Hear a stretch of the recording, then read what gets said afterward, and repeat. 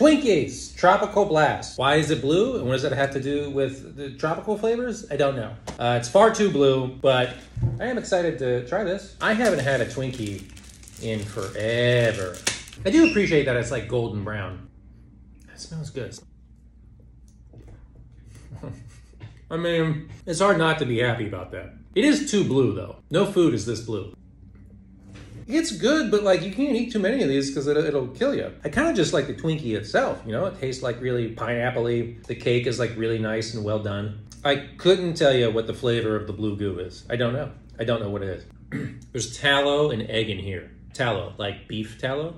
This is the steak and eggs of pastries. I think this is ungodly, an argument against science, and I do believe that God will be punishing us for our sins. I would say a 6 out of 10 sporks. I don't think it really improves the Twinkie all that much, but I guess it's fun.